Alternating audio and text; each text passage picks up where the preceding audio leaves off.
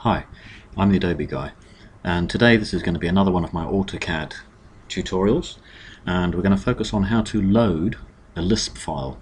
Now, a Lisp file is basically a programmable routine that you set yourself, so it's either one you write or you just download, which is much easier. Download one that someone else has already written, and you can activate this by either making a button for it or using a command line.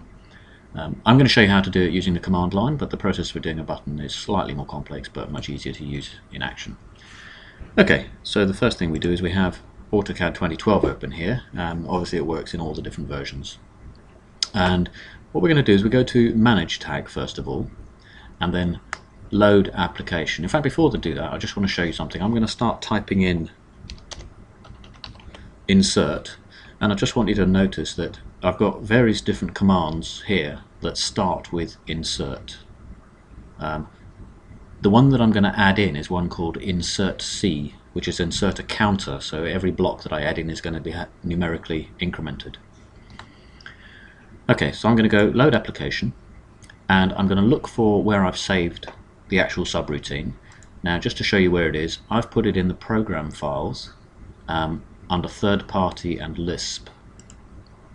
This one, like I say, is called Insert C, and you'll notice this is a VLX file rather than a Lisp file, and the only difference there is the VLX is compiled.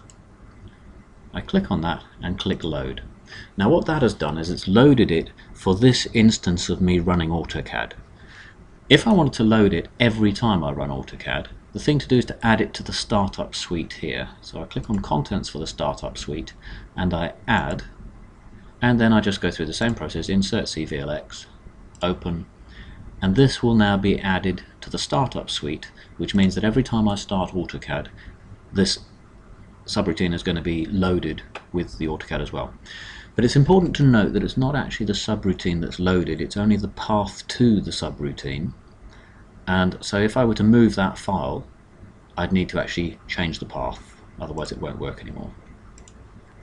Once I've done that, I click Close, and now when I type in Insert, you'll notice that I've got a new command there, which is Insert C, and if I just click on that one, it then runs the subroutine and starts adding incrementally counted blocks.